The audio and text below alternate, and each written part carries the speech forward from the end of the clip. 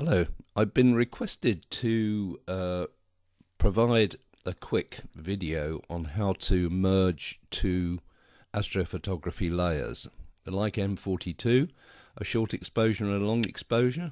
A long exposure is required to get the depth of the outer part of the nebula, and the short exposures to get the detail on the normally overexposed central area of the nebula, and you want to get the two together. I'm going to use GIMP 2, a 2.8, which is a freeware program, rather than using Photoshop, because I like to try and do everything with freeware if you can. And then that makes it easier for those people who just want to try it out. So the first thing to do then is to load that up and get familiar with how that works. And then you need two windows up, which you can set from within GIMP. You need a layers and brushes window, which is this one, and then you need a tool options window, which is this one here.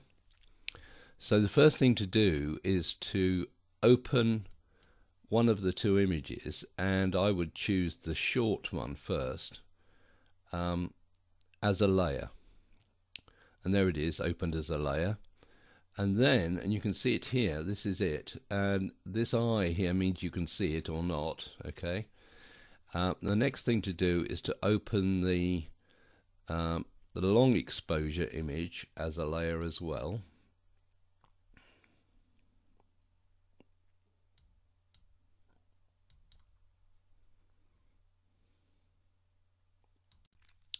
And there we are, we now have the two layers. This is the short exposure. Sorry, this is the short exposure. This is the long exposure. So you can select which one you want to look at. There's the short, and then there's the long.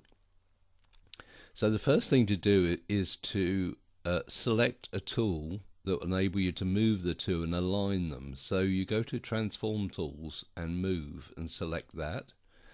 Now you can move the images so that they actually align. And the way of seeing that is to turn the long exposure one off and see if the two are aligned, and they're obviously not, so you need to move it a bit more this way until you get the two exactly aligned. And you can see that from looking at the stars, and if they actually move, then they're not aligned properly. That's not far off, but it's still a little bit out, I think. Right, so it needs to move just a bit that way. Right, now you can see these are the short exposure stars, and they now line up with the long exposure stars.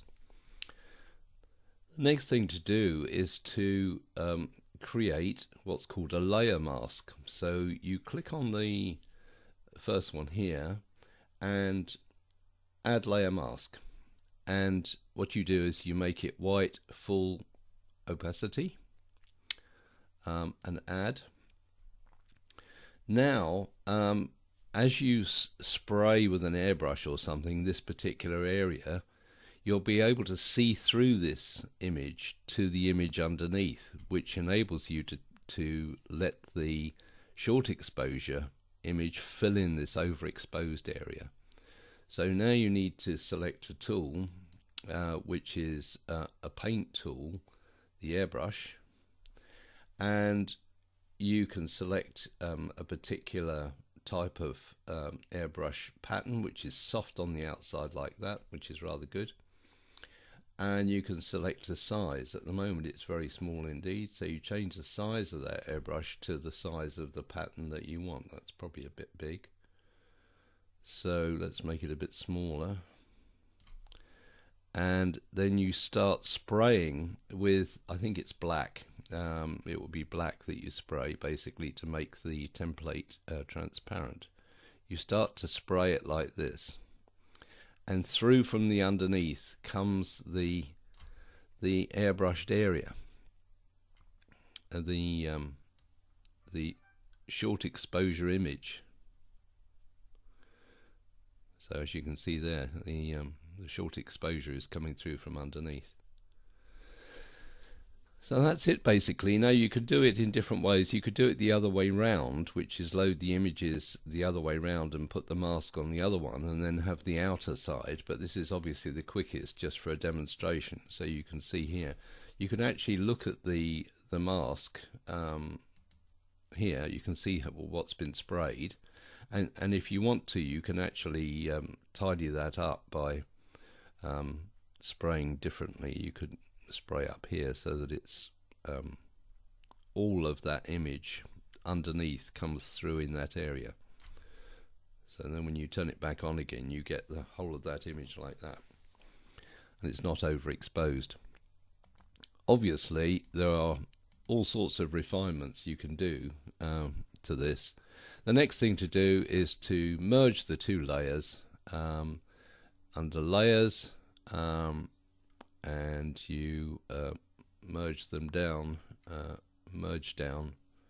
to one layer. So that's now one layer, and then you can then crop that so that it's just the image here, because don't forget they were not exactly aligned originally, and you end up with one common image. So tools, I think you can crop it, selection tools, let me have a look. Image, transform, no, view, select.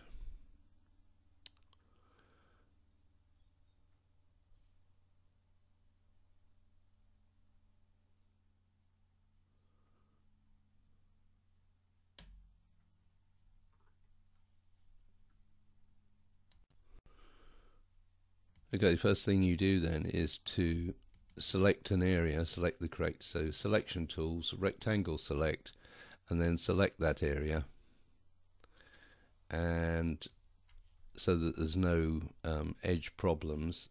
And then I think you can go to crop to selection here, and that's actually cropped it, and you can then save that image as another JPEG. Just do a save. Oh, I think you need a save as file, save as, right, and here it is here, crop M42, and save it as a GIMP file first of all. So that's fine, you've saved that, and now you can actually export it to something else, which could be a JPEG, for example. Right, where's JPEG? Here we are, JPEG image, or a PNG image, and export. So you've then converted it to an image type that you can display on the PC. And that's the way you do it. You can also, of course, change the intensity of the colors and all those sort of things by other tools that are within the set, but the most difficult thing was doing this overlay of the two parts using a layer map. So that's it. Hope you find that okay.